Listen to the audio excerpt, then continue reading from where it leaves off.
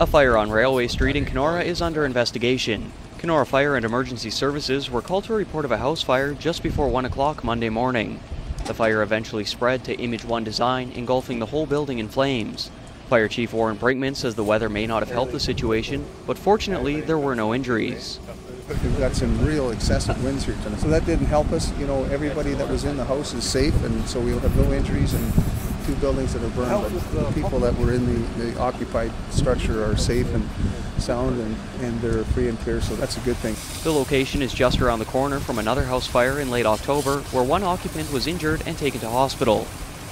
For Kenoraonline, I'm Brendan Harris.